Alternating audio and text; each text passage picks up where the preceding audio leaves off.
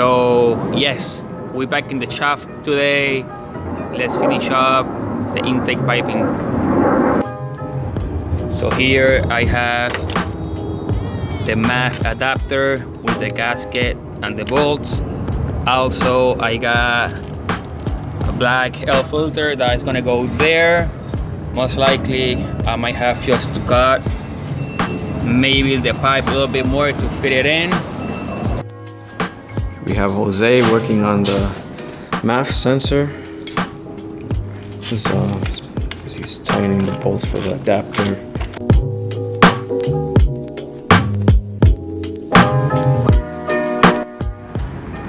Right guys, so I already pulled all the bolts. Again, do not over tie them because you can crack the intake adapter like I did over here. So here I have the new L filter, which I like. Nothing fancy, it's just like a cheap Spectre version from eBay. Just got it black because I think it's gonna look nice. So this one is gonna come in here like that, and after adjusting the hose clamp, this one will be over here.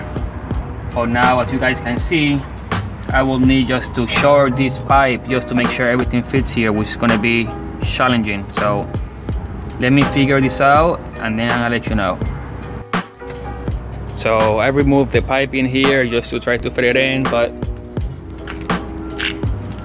Manny has a broken L filter right now, so I decided just to give that one to him.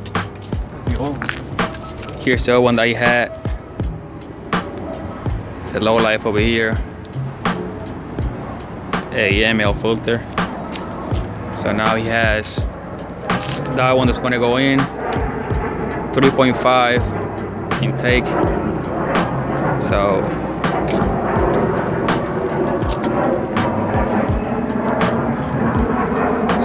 there it is. So for now, what I'm going to do, I'm going to try to find the best way to route this piping again.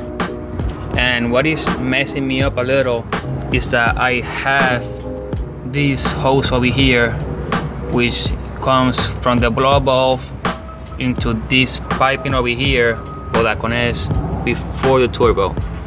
So if this hose won't be here, it will be easy just to, it will allow me to play better with the piping. Right now I have it loose and I'm trying to find the best way just to route it, but I have that hose in there, I have the fuse box here, and it's giving me a hard time.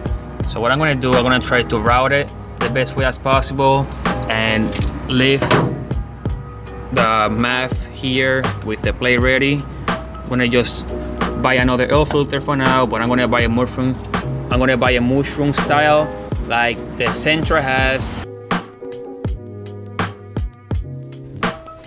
So I end up stopping by Advanced Auto and I grabbed this filter over here.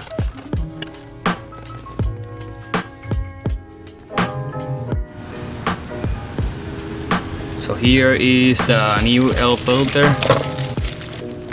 It's got a short one and it's gray, so for the future it will match when I decide to change the color on the valve cover or anything.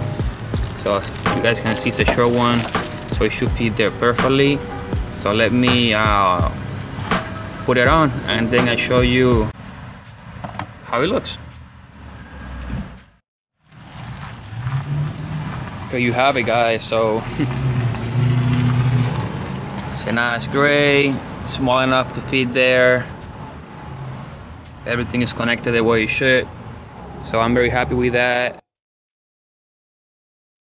So yeah guys, there you guys have it. I finished what I started 2 weeks ago. So now the turbo has the air filter and everything is done. Don't forget to check out my Facebook page and my Instagram page as well. Don't forget to like this video and share with your friends. Thank you again, and you guys have a nice day.